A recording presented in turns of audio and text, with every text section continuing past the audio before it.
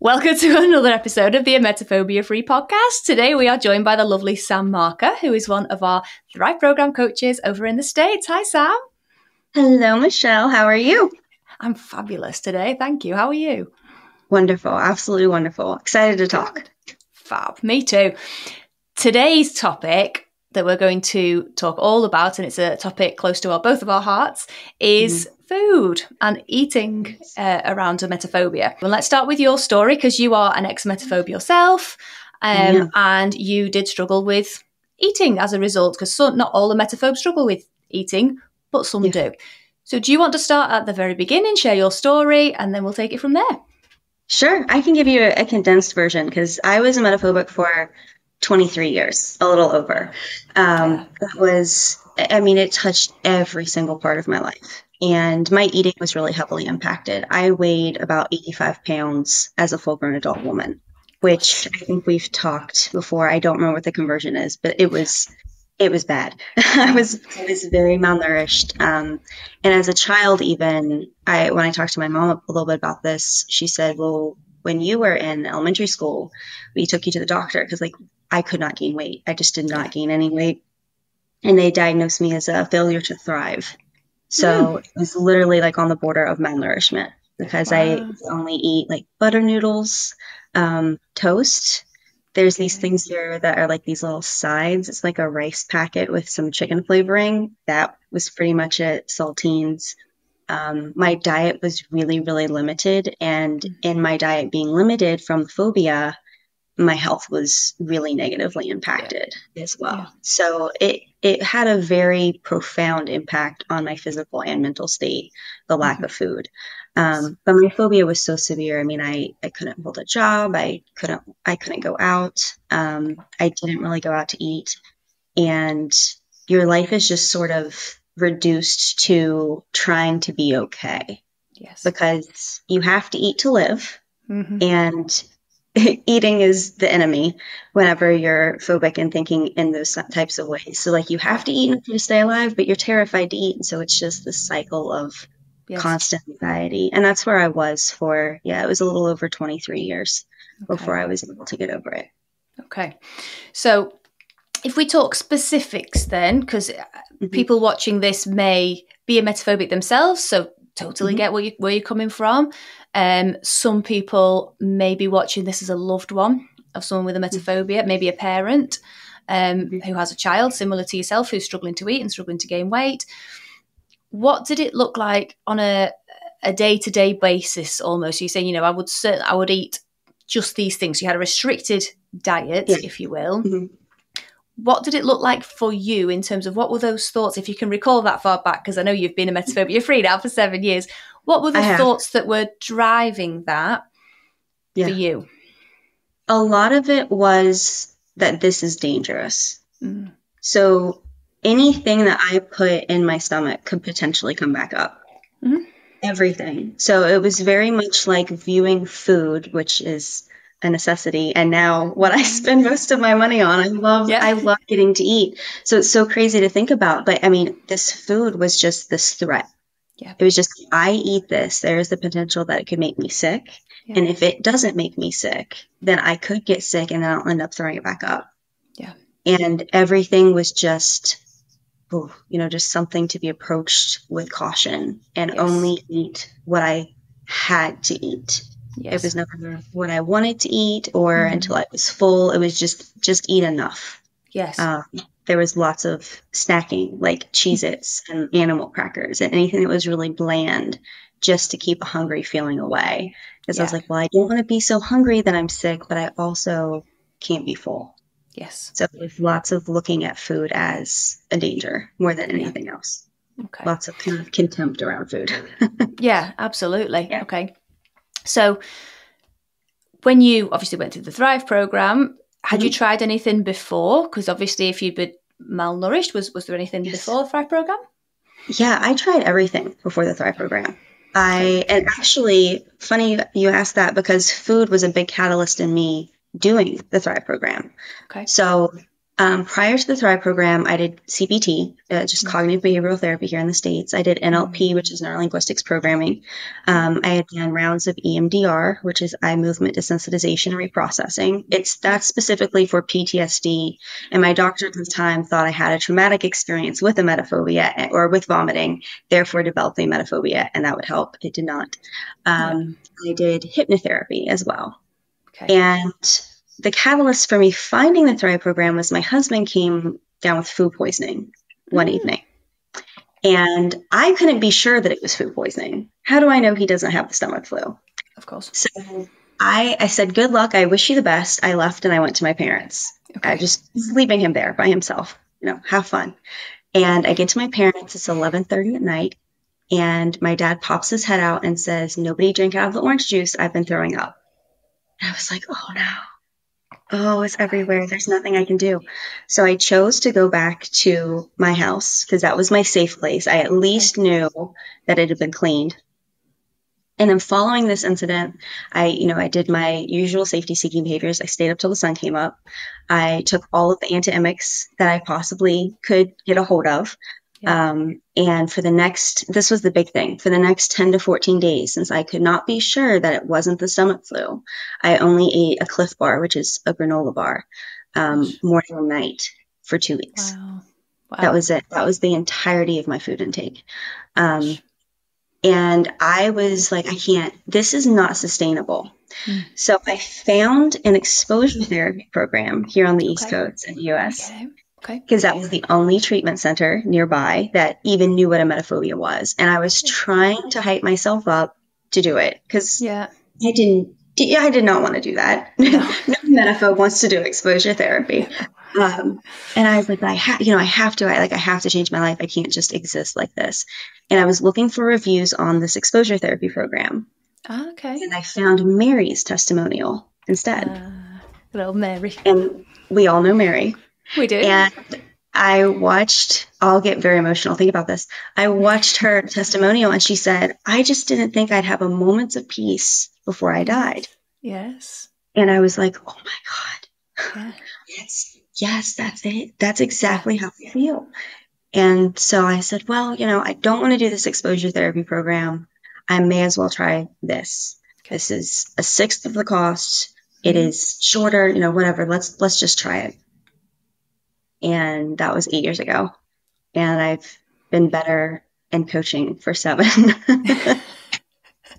Fabulous. So, needless to say, the Thrive worked. But it was really that moment of like, I've actually only eaten granola bars for 2 weeks. Yeah. Like I can't. This is not sustainable. This is not a way to live. Yes. So, yeah. Okay. Absolutely. So, journey through the program then. So you found Mary. Fabulous Mary. Found Mary. Wonderful. And then started the program. Did you do it with a coach? Did you do it by yourself? I did it with a coach. I had a coach who I believe has since retired, a wonderful little Scottish man that I just adored. He was great. He took me through it. I actually ended up taking myself through it a second time after I worked with a coach because, and I think you'll probably relate to this, I started feeling a lot better. And I kind of slacked off in my effort and my practicing my skills. Yep. And I created a ton of anxiety a few weeks after I got really kind of down on myself, talked to the coach, gave me a pep talk, and I was like, okay, I'm getting back in this. And I took myself through it a second time. So I've done it on my own and with a coach. And I had to have a coach, I think, the first time because I really needed somebody to give me that perspective. And he was just lovely with that. It was such a good experience. And you come out of that, I think, even though I wasn't fully cured, like I wasn't where I am now, you come out of it with this very clear picture of like, oh, okay, this is what I need to do. Yes. Like this is what I need to keep doing in order to be okay. Absolutely. And it's just this very like hopeful feeling of like, all right, I can see the light at the end of the tunnel now. Like I see how I get out of this. And it's the best feeling. Amazing. Yeah. So let's talk a little bit about what drives this around food. Mm-hmm.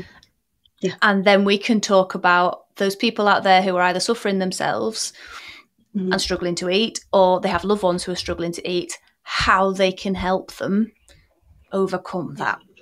And ironically, it's not by challenging themselves to eat new foods. Okay. Right. Certainly not in That's the first instance at all. So you have to take into account, when you have emetophobia, you have a certain set of limiting beliefs and you have a certain set of thinking styles, which created the emetophobia in the first place and is then working to maintain it. So ultimately, even though this podcast is all around food, and I will share parts of my story that I don't think I've shared before around food in a moment, it's important to understand that isn't focusing on food and what food you are eating as a barometer of success and a barometer of getting better isn't the most helpful thing to do. So looking at food and how it impacts emetophobes is important, so people don't feel alone and you don't feel like you're on your own with this if you're struggling to eat. And potentially I came off, I'm going slightly off here, but I came off a call this morning with a lady who, her stepdaughter had emetophobia, but didn't realise she had emetophobia. She just thought it was something wrong with her stomach because she felt sick all the time. And that was my experience as well. I didn't know it was emetophobia. I hadn't heard of it, didn't know it was a thing. I just thought, I feel sick all the time. I've got these IBS symptoms. There's something physically wrong with me. So I went for all the tests and put on all sorts of diets, FODMAP diets and things like this. And ultimately, when you are struggling to eat, it's very easy for other people to associate it or attribute it, should I say, to more well-known mental health symptoms like anorexia, like bulimia, for example. Was that your experience, or was it very clear to you why you were restricting your food? I knew I had anxiety, and it wasn't so much clear like, oh, I'm afraid I'm going to throw up, just so that I more so realized that I was nervous all the time. Like I was always anxious and I'm just having a panic attack. So, but the doctors that I saw, it was always like ARFID, which is avoidant food restricted or avoidant food intake. Avoidant restricted intake disorder. My gosh, I knew I would get there eventually. One of those. One of those. It's a combination of that. So it's that or anorexia. And I had to explain to them, like, it's not a dysmorphia thing. Like, it's not that I think I'm fat. It's that I can't eat. Like, it's not that I'm looking at myself and picking myself apart. So I think the ARFID was definitely more accurate because there was lots of restrictive food. There was lots of avoidance. So that really fit in. But that was more of what they would pinpoint was an eating disorder, more so than the emetophobia. And so when you try to treat an eating disorder, because that's what's well known and that's what seems obvious, but you miss the limiting beliefs, you miss the emetophobia, the eating disorder does not improve because that's the heart of it. And that was one of the things that was missed a lot with my doctors. Luckily, my mom knew I wasn't anorexic. Like she knew that it wasn't that kind of issue. So she was seeking mental health help. But yeah, with the doctors, it was always pinpointing something more known, like ARFID or anorexia every time. Or looking for like ulcers or any sort of like issues with my esophagus. Cause I would always like say I had chest pain and nausea. So we went down that entire route before we really found a name for it. And I think finding the name and going, it's not just me. It was like a light bulb. And you finally have a way to kind of like attack it and know how to make changes once you know what you're fighting against. Yeah, absolutely. I remember the day I found the word emetophobia, and it was I was doing CBT, but online through the NHS, because we have the NHS in England. And there was a lady on the other end of that. Never saw her, never met her, but the CBT therapist. And she said, I've been researching what you've been describing. And, I've come up with this research paper about emetophobia. And it was literally like it had been a research paper had been written about me. And I cried instantly because I was like, they were talking about carrying gum with you and drinking water. And I was like, this is me. And I remember going to my dad and saying, Dad, there's other people like me. And he vividly remembers. He sort of said, I remember you being in tears and over the moon, because you weren't the only person. And obviously it's so hard for people who are watching you restrict your food because you feel helpless, you feel powerless, but the people around you are also in that boat because they don't know how to help either. Yeah. Very much so. No, go ahead. I was going to say, do you want to what's your experience of that? Do you want to share that? Yeah, I definitely limited doing things where food would be involved. Yes. So, in talking to my family, my mom was like, well, you might not remember this, but you wouldn't go on vacation with us. Mm-hmm. And I had totally forgotten about it, but I was 16, 17, and they were going to Florida to Disney. They went every year, and I was like, nope, I'm not going, because I'm just going to have panic attacks the whole time. Yes. Like, we're going to have to be shuttled to the resort. Mm-hmm. So from the resort to the park, we took a shuttle. So I couldn't leave when I wanted. I'd have to wait on a shuttle. There would be none of my safe foods there. Mm-hmm. I would have to buy food that had been prepared by somebody else, and that wasn't going to happen. Yep. I mean, I avoided 3 or 4 vacations. I just did not go with my family because of the potential of having to eat food that was not my safe food, being out, and I just knew I was going to panic the whole time. Absolutely. And my sister and I, there's a pretty big gap. And when I was kind of chatting with her about it, she's like, I missed so much with you. And I didn't realize that. Like, I just wouldn't go to dinner. I wouldn't go on vacation. I wouldn't go out. I stayed home because of the threat of having to be out and creating anxiety and food. My husband and I, there are countless dates when we first started out that we would like start to go out to eat to a restaurant. I'd be like, I can't do this. Like, we need to turn around. And he is the most patient human in the world. He is the best partner you could possibly ask for, and I adore him. And I was like, so what's so much better now? He's like, we try new places all the time. Like, that's our thing. It's like, we enjoy going to try new restaurants. For his birthday, we met friends in DC, and our whole weekend was food centered. Like, we went and had high tea, and then we had this wonderful meal at an Egyptian restaurant, and I had a half a chicken the size of my head. It was so good. And there was zero anxiety. And he was like, 8 years ago, that's not an experience that you would have had. So like, I missed so much of living because of avoiding panicking. Yes. You really do. You really do. And it impacts people around you, and you don't realize it. They worry for you. Oh, very much so. Yeah. Yeah. It's shocking to see somebody you love only eating enough to like keep them alive. Yeah. Yeah. It's very difficult. It is very difficult, but it's also one of those things as well that it's not a helpful thought to be dwelling on or brooding about, that you're impacting other people, because all that's going to do is put pressure on yourself. It's not helpful. You're not doing it intentionally. It's not something that you're getting up and going, do you know what I'm going to do today? I'm going to worry my loved ones. That's what I'm going to do today. That's not the goal. You're just surviving, aren't you? And just getting through, getting day to day. Yeah. They just look at you and they're like, I just want them to be okay.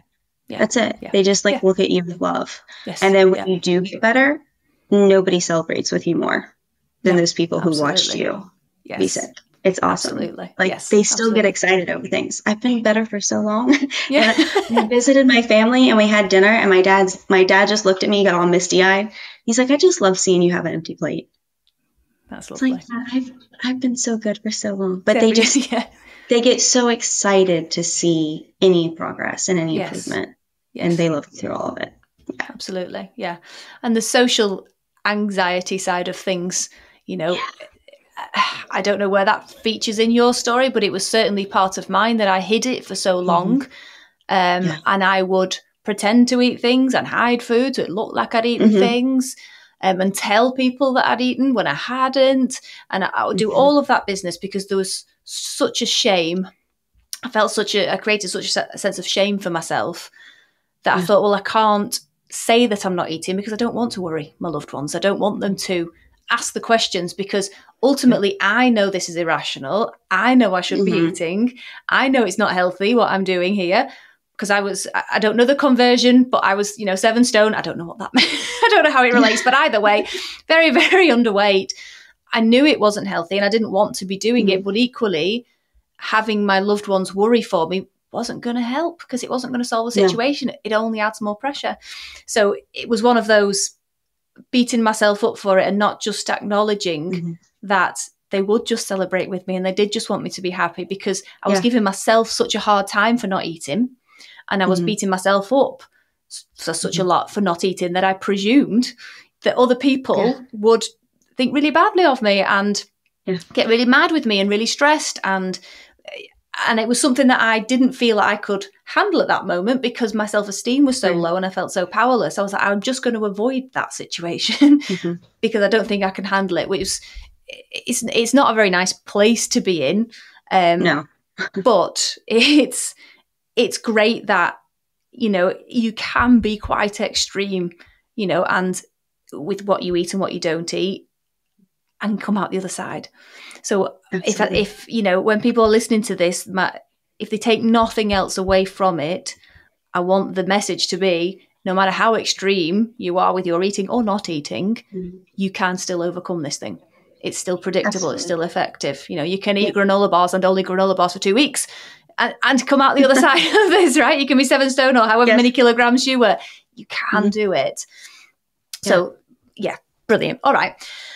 I wonder if we can talk about black and white thinking in terms of food, because this is what I see a lot with my clients. When the focus is possibly unhelpful and the focus is still on food, because what tends to happen is, loved ones particularly, is they see the food as the main problem because that's what you're stopping, that's what you're not eating, and therefore they feel that that is the main thing. Yes. And therefore that's just like, well, are you eating more? Have you eaten today? Are you doing this? So the focus is food. Now, the problem with the focus being food is that it adds pressure. The person with emetophobia adds pressure onto themselves to eat, and therefore they're more unlikely to eat, which isn't helpful. So I want to talk about black and white thinking in that when people with emetophobia have a plate of food or something that they've made, it's a black and white thing. It's generally, I can eat that or I can't. Yeah. That's safe or it's not. Okay, I can try it or I can't. And it's not, you know, just try a little bit of it, because the black and white thinking won't allow them to do that. It's a straight no or yes. Is that your experience? Do you see this with clients around black and white thinking and food? Absolutely. It's like a very strict rule. Like I absolutely can't eat that. I could never. And in talking with clients too, and like kind of sharing stories during that first session, the consultation, they'll be like, oh, I could never.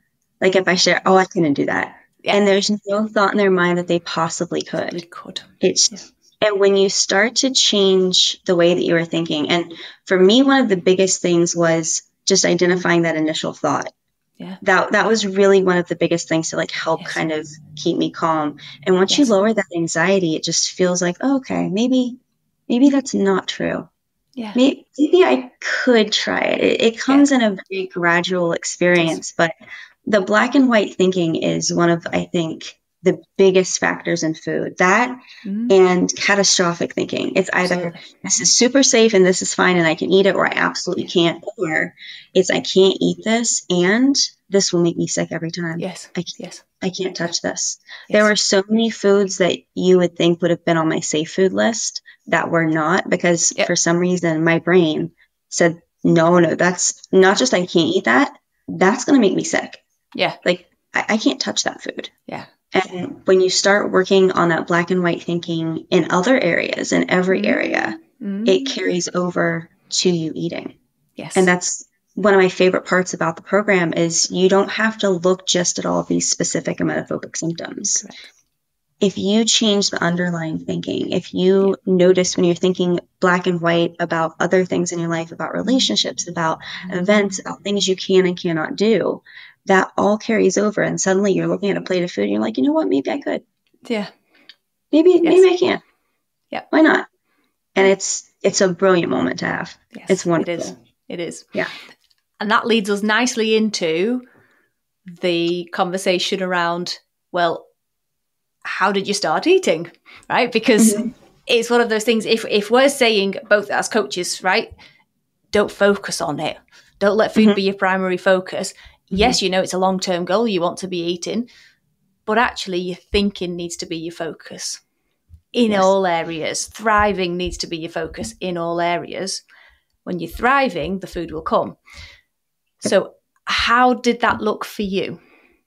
Yeah. And we talked a little bit about this earlier, and I was kind of thinking, like, I was trying to think of the specific moment where I sat down, I was like, I'm going to eat this food I've always been afraid of. I'm going to do it. And I realized I never had that. It was simply that I started feeling better I started having less anxiety. Yeah. I started paying attention to my catastrophic thinking, because my thinking was very black and white, but primarily for food for me was very catastrophic. Yes. It was very much looking at it as like this big threat that it simply wasn't. It was just a piece of chicken. It was not a threat like it felt.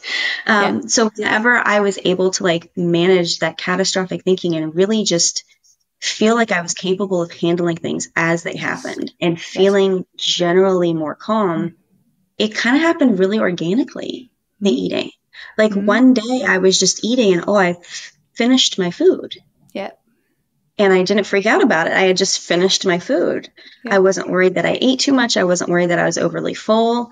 And then because I kept on with my positives, that positives was processing the positives, which if you were going through the program and listening to this, process your positives, please. Yeah. Because the benefit of answering those 3 questions about your positives is absolutely unmatched. So when I had the experience of sitting there and finishing this meal, and I could go, this was a positive because I never would have done this before. I would have been worrying. If somebody else had done this, I would be so stinking proud of them. And this shows me that like I can just sit and eat and enjoy a meal and not create tremendous amounts of anxiety over it. And when you have those experiences and you process them, it's so much easier to have another experience like it. And eventually you're eating and trying food and tasting things that you never would have considered before. And it just sort of happens in that way because you are paying attention to your thinking and you are thriving and you are just reducing your general anxiety. It just it all works together in the same way that emetophobia and regular anxiety can compound and snowball. Reducing the anxiety can reduce the emetophobia, can reduce everything else. And it just, it's wonderful to see happen that way. It's so exciting to like talk about how I used to be because I'm so used to how I am now around food. Yeah. And I eat 3 meals a day and snack in between and often snacking at night. And like my husband and I, when we have like little weekends away, we go to this place in DC because of the food. There's like 200 different restaurants and we park and we walk. I walk in the heat, after eating, and I don't think of it. Whereas before, that's what my whole life was centered around. Absolutely. So it's so just unbelievably overwhelming and exciting to remember what that was like and see who it is now and know that like this is possible for anybody who wants to do it. I think that's the biggest thing. Some people think, well, like I have ARFID, I have these diagnoses, I cannot eat, like I can't do it. You absolutely can learn how to. I know it doesn't feel like that, but I cannot stress that enough. This is a possibility for anybody who wants it for their lives. Absolutely. Absolutely. And it takes effort and it takes determination, but the effort that we're referring to here is not sitting down and forcing yourself to sit through panic, to sit through anxiety and eat something. That's not the effort that we're asking for here. We are asking for the effort to manage your thoughts. So what am I thinking in this situation? Is it helpful? Is it not? The food is a byproduct almost. So shift that focus. I remember as you were talking about the restaurants there, and I was thinking about my own story, and I remember a couple of moments. One of which was my friend. She reminded me of it the other day. I live in England, in the north of England, and we're just surrounded by farms. So there's at certain times of the year, the tractors come and they just spread fertilizer across everything, and it stinks to high heaven. If you've got your windows open, it just smells all day because there's just fertilizer. And she came round to my house, and it was right at the height of the emetophobia, and our oven chips were on my safe food list. And everybody, that's another point, every emetophobe safe food list is slightly different. There are some common, but it's all slightly different because it's just based on a belief system, which is a flawed, limiting belief system. But oven chips were on my safe food list, and because I put them in, we then started chatting.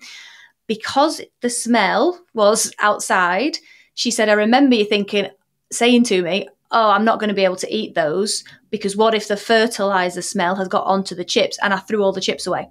Now, I'd completely forgotten about that. And I was like, did I? She was like, yes. And I was quite looking forward to chips. I didn't even ask her. Didn't even ask her if she wanted any chips. I just threw them away. Because in my mind, it was, well, no one's going to want to eat chips if there's fertilizer around, because it was such a normal way for me to think. Bless her. But I know, but it sounds, strange now to think that would even be a thing. But it's just, it shows the power of your beliefs. And you articulated it beautifully earlier in that, focusing on the tip of the iceberg being the food that you are taking in or not is only going to chip away at the tip of the iceberg. That's just your safety seeking and avoidance. What's going on below it is where the focus needs to be, and that's your limiting belief. So Absolutely. I needed to really work on the fact that a smell can't make you ill, and smells don't attach to food. And I had to really work on all those limiting beliefs that I had in those areas to be able to feel calm enough to then eat when they're spreading muck around the fields, which they do quite a lot. So, it took some getting used to. And my own journey through it, when you say, you described not being able to remember the day you sat down and thought, right, I can eat something. Similar with myself, but I do distinctly remember taking the pressure off myself, really working on my perfectionist thinking, really working on my social anxiety, and saying yes to going to a restaurant with some friends instead of avoiding it. I said yes, and I took the pressure off myself to eat anything. So I said, I'm going to go. I'm going to tolerate the fact that I might not eat anything here. And I'm going to tolerate, the fact that these people are my friends. They like me. If I don't eat anything, they've seen it before. They've seen me not eat things before. This is fine. I can cope. And because I took all of the pressure off myself and my focus was to enjoy the evening and be in the presence of my friends and just to enjoy being there, I was able to eat. And I was eating my food that I'd ordered. I was thinking, I'm eating this and I'm not anxious. And I remember that elated feeling I created, because I was like, whoa, this is actually happening. And it was because I wasn't focusing on it. It wasn't my focus to go and eat. My focus was to enjoy the evening. If I ate, I ate. And if I didn't, I didn't. And I ate because that was the focus and I wasn't putting that pressure on myself. So really important that I can't stress enough that it's not a barometer of how well you're doing, whether you're eating something or not. Your experience in that moment, how calm you feel mentally, that should be your focus. That should be your barometer. If you're feeling calmer, less panicked, less worried, then you know that you're getting yourself there. The food will come if you're feeling calmer. And that's the mark, I think, of, at least for me, that was the mark of being over the emetophobia, was that I was able to live my life. Yes. I could experience things. I was at dinner, and again, like you said, whether I eat or not, I'm still at dinner. And I'm sitting there talking to my family, talking to my friends, and I'm remembering the situation. It's not just that I was sitting there anxiety riddled, trying to keep myself calm, and now I haven't paid attention to anything that's going on. I started being able to make memories with the people I love, doing things I wanted to do. Yeah. And that's the best part of this, is getting to just live your life and have good experiences. Yes. And then once you can't eat, the food is phenomenal.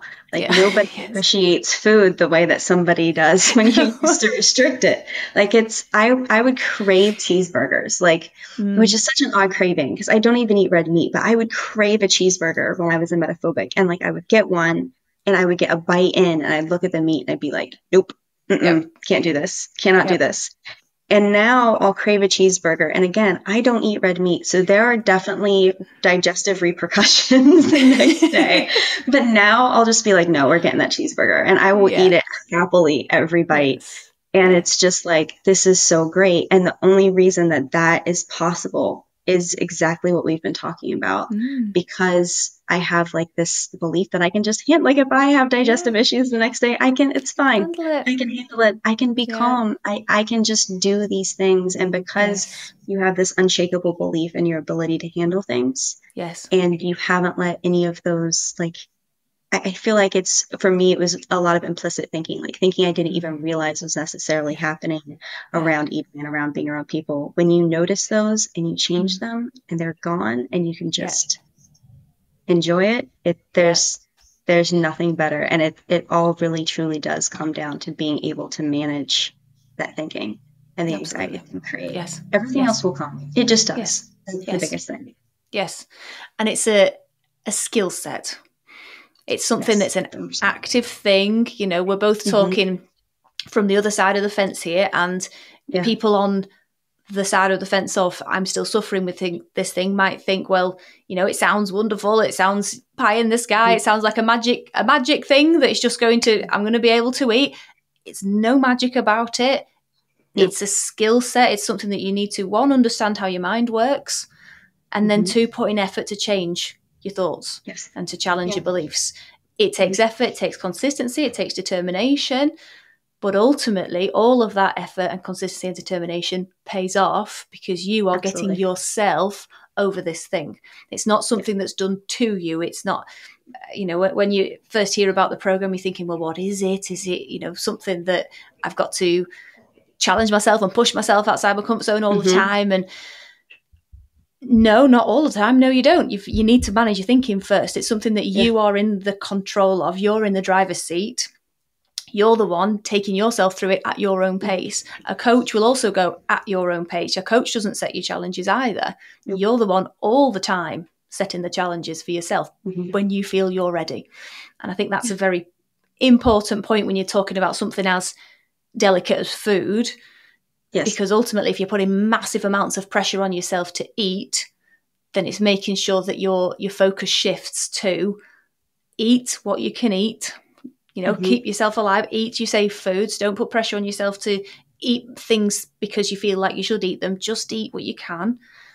But all the while be putting effort into managing your thoughts, managing your thinking, getting that skill set, getting the thriving skill set under your belt so that you can change your thoughts and then the eating will come. Yeah. And I love that you say it as a skill set because that's how I explain it to my clients. And I always give them the example of riding a bike. Because when we first learn to ride a bike, you have the training wheels, you have the helmet, you're nervous about it because what if I fall? This is going to be really scary. And it takes time to learn how to do it. You have somebody else showing you, and then eventually you're trying by yourself, and then you take the training wheels off, and you might have a wobble there. And I mean, maybe even wreck the bike, and you get back up and you do it again. Till eventually, like you've ridden this bike so many times, you don't even think about how you start off. You just take off, get going, and you're gone. Yes. And it's very much the same thing. The more you practice the skills that you learn in the program, the easier they are to employ, the more automatically they come out. Because I mean, there's a tremendous amount of effort for the first few years for me. Like I really had to like kind of check the way that I was thinking and continuously and just really pay attention and be mindful of that. To where now it's like if I just have one of those thoughts, like my husband and I made a great bolognese this fall and I was eating and my brain went, it'd be gross to throw this up. And I kind of, what? Yeah. And I was like, anything would be gross to throw up. And then I just finished eating like it was nothing.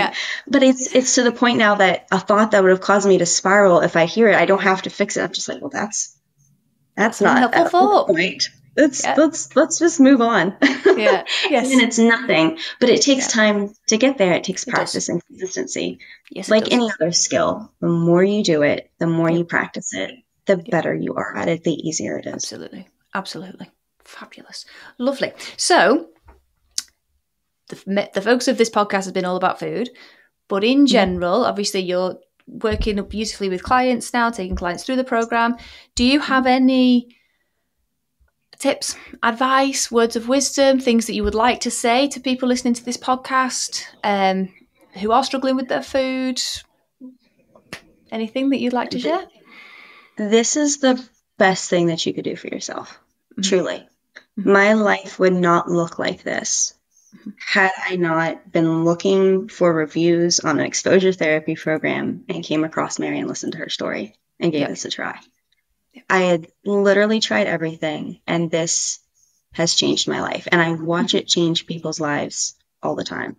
And I say watch it change people's lives. I watch them take this information and change their lives.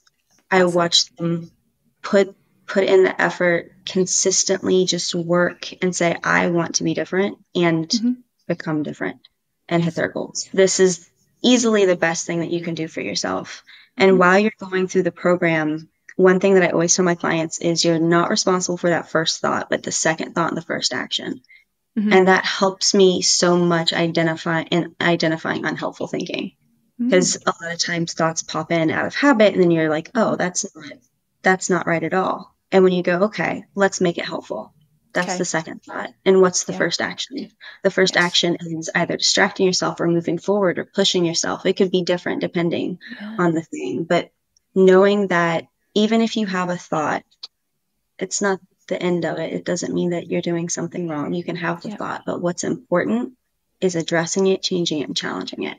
And I think as you're going through the program, that's like the most helpful tip in learning how to manage your thinking is first thought, second thought, first action. And just try. Just give it a try. You nothing to lose at all, everything to gain. It's wildly effective, and it's such a joy to get to coach and see people changing their lives and getting their lives back. This is the best job in the world. I will tell people that, easily the best job in the world. Because you get to sit and talk to people who have never met another emetophobe before. That people mostly have never even heard of it. And to just see the drastic changes that people get to make over time, sometimes quickly, sometimes over a year. And it's never... There's never a timeline that you have to follow. I think that's another important thing. So many people are like, well, I have 8 weeks. No, my dear, you have 8 weeks to learn this. You have the rest of your life to apply this. And don't give it up. Keep working on it. Don't put yourself on a time frame. There is no timeline. It's the amount of effort and consistency that you put in. And as long as you do that, changes absolutely will come. Absolutely. Brilliant. Lovely words of wisdom. Love that. So I completely agree with you. There is no timeline. And I think the final thing that I will say is, you're applying it, you've got the rest of your life, and it's a doing thing. It's an active process. And it becomes really easy to do to be an ex-emetophobe and to live life without emetophobia. But you still have to make the conscious decision to thrive every day and to go, I am going to apply these skills today. If I have to consciously do it and put the effort in, even 7 years afterwards, I'll do it. But that's very rare. It's very rare that happens because it's your new normal. You're so used to riding that bike fluently. That doesn't mean every now and again you're not going to hit a rob and have a wobble. You just got to put the effort in to get yourself straight again, and then off you go. It's a skill set. It's not something happening to you, and it's an active thing. So it's making the decision that, do you know what? This is in my power to change my life. And keeping the attitude that no matter what happens, no matter how long this takes me, whether it's 8 weeks, 8 months, 8 years, I'm going to get over this thing. Then ultimately you'll get there because it's predictable. It is. Very much so. Perfect. Thank you, Sam. It's been a pleasure. It's been a real pleasure. Thank you so much for coming on. What a fabulous topic to talk about. I hope it's been helpful for people out there. And yeah, thank you. It's been great. Thank you so much. It was so good talking to you, Michelle.